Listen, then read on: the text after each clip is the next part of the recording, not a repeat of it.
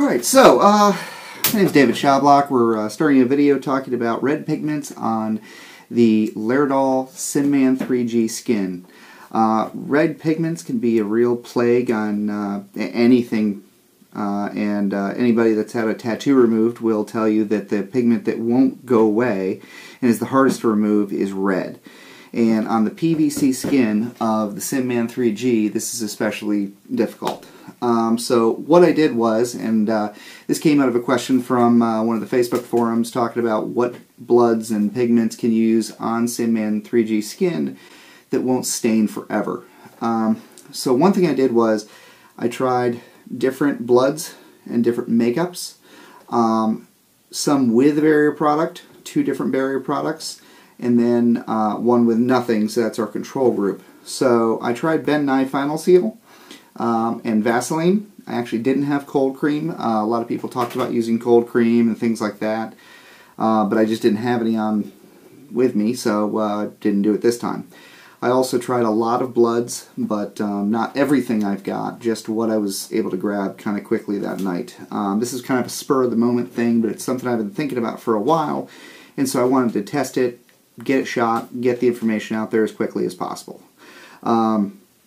So from top to bottom, I've got, there's no control, or I mean there's no barrier product in this area here. In here I have Ben Nye Final Seal. It's pretty available. It's nothing you can go down to the corner drugstore and get, but it's very easy to get from Friends Beauty, Nigel's, a lot of different places. It's quick, it's easy, it sprays on. It's actually a prosthetic sealer, so it's actually a final sealant product. There's actually a lot of barrier sprays they've got as well. I haven't tried those yet, but that's on the list. I just had this. I've used Ben Nye Final Seal. I trust it. It's great. The final one was the Vaseline. I've trained on Vaseline. I've taught people using Vaseline as a barrier is a great thing. And for a lot of things it can be. For makeup, it can actually be a challenge because it's hard to actually apply the makeup onto the Vaseline. I tried to use a fairly thin layer, but as you can see where the Vaseline is, because it definitely, the Rob Smith's silicone blood kind of comes right off of it, and that's not what it's made for, so we can't actually say, this is bad about the blood or anything like that. None of these are made to go on Vaseline. But since it's something we do in healthcare simulation, it's good to show. Some things worked better on it, some things didn't. Going from your left to right, I've got Fun World blood. Fun World blood is the big gallon I use. We use it in our Venus systems. Yes, you can grow things, but it's cheap. We can get a gallon of it for like 40 bucks, and it works great. But as you can see, it evaporates, it leaves almost nothing, and on the Vaseline it didn't stay at all.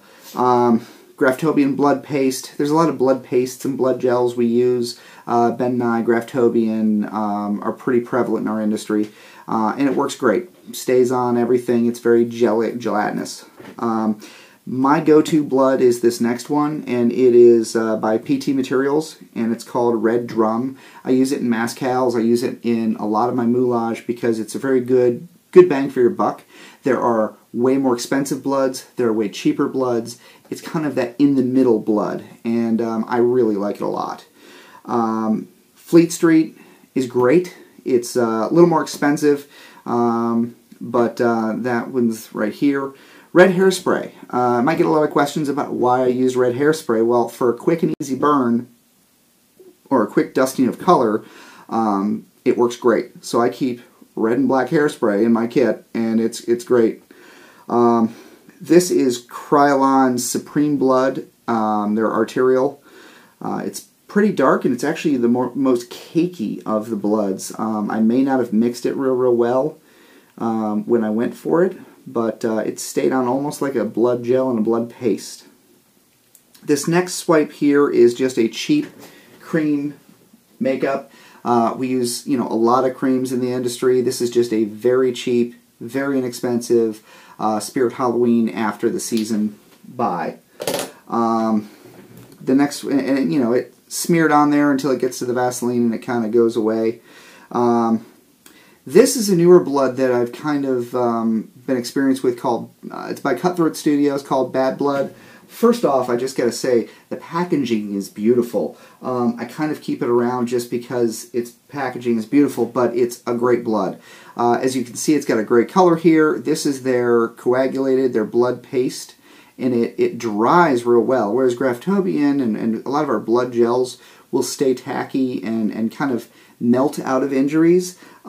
This kind of dries up nicely, and it stays in wounds, and it's great, and then their standard blood works great. So that's actually a new find I got recently, and I'm loving it. Besides the packaging, the blood's great.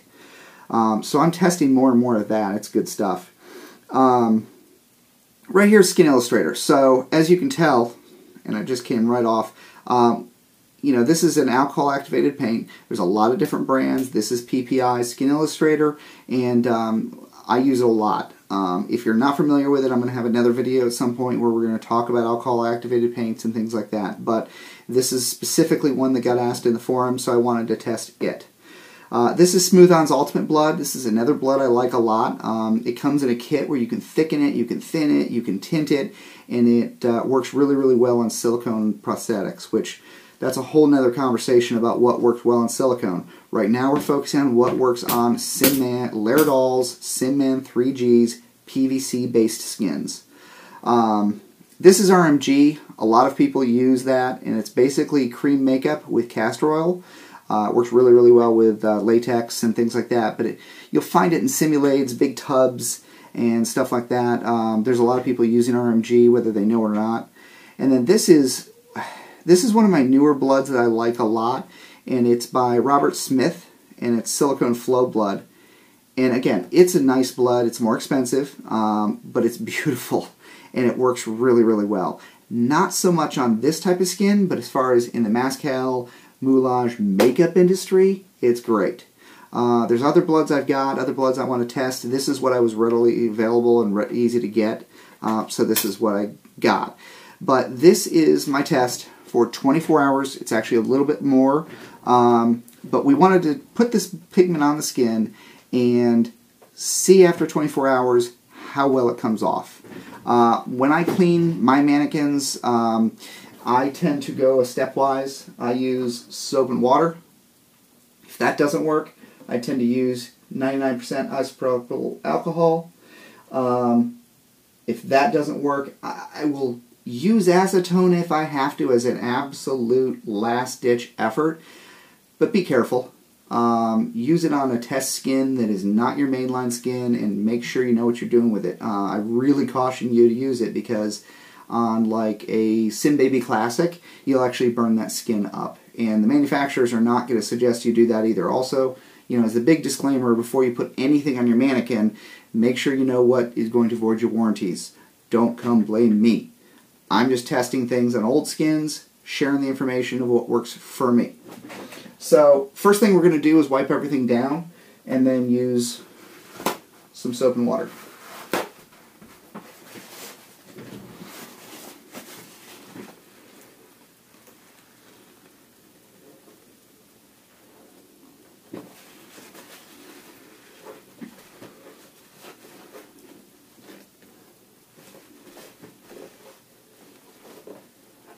And some of it comes off easier than others.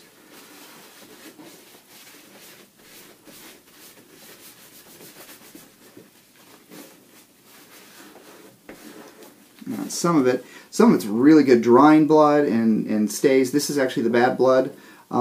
It stays pretty well. And I'll tell you what. I mean, Robert Smith's blood, great blood, but it is leaving a mark with just mechanically cleaning it off. But I'll tell you, that bad blood is kind of peeling right off. I'm actually shocked. It's great. But let's get into actually cleaning it off a little bit better.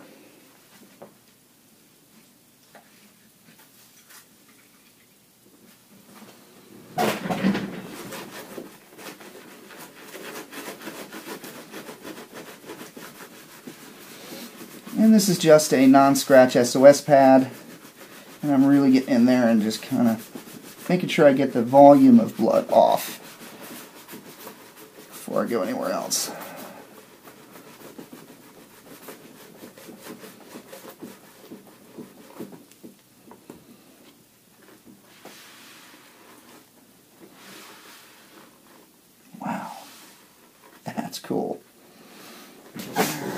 is going to stain that bucket of fresh soapy water just bright red.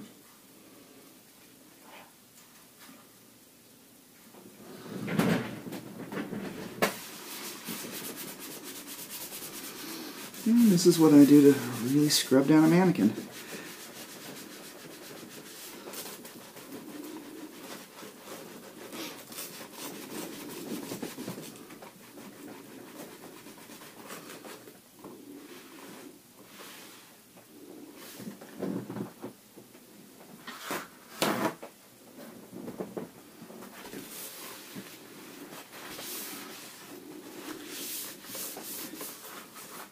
Alright, so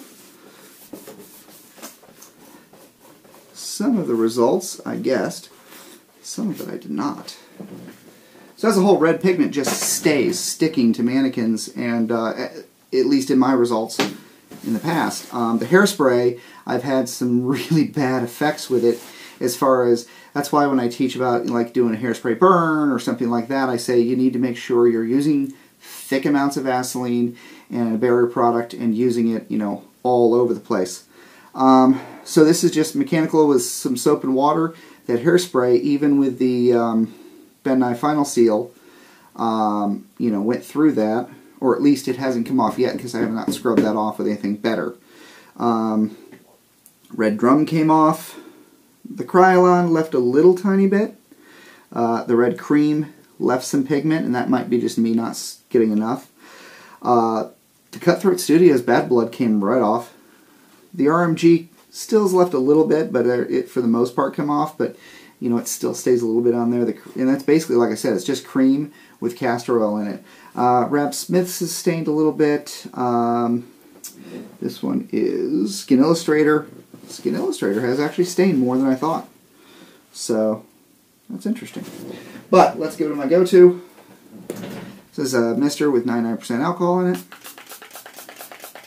And we just soak down. And that should break up the final seal. I'm hoping that with the final seal, this comes off.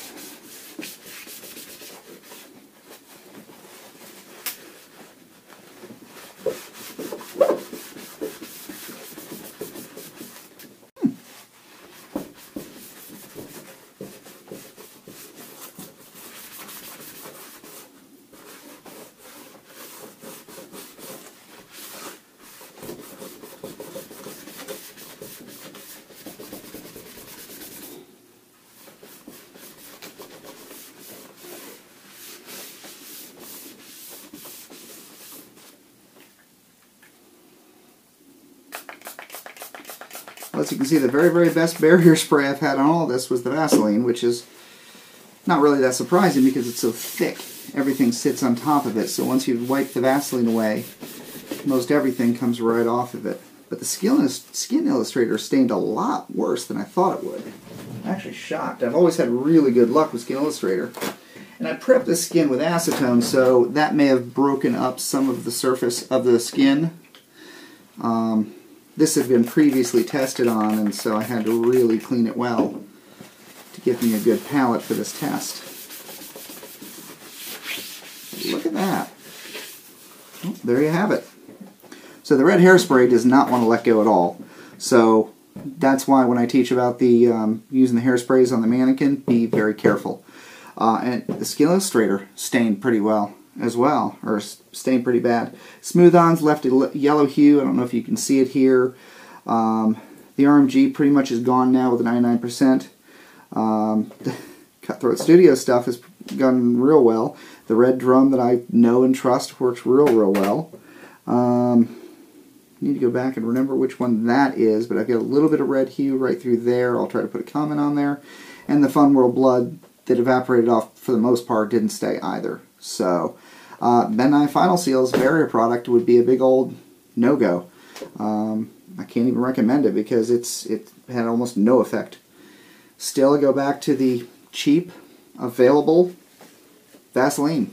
The only problem is the application on it. So, well, there you go. There are some good results for you, and I hope you found this enjoyable. There's going to be a lot more videos coming out, and we'll get better over time. So, hope you enjoyed. Have a great night.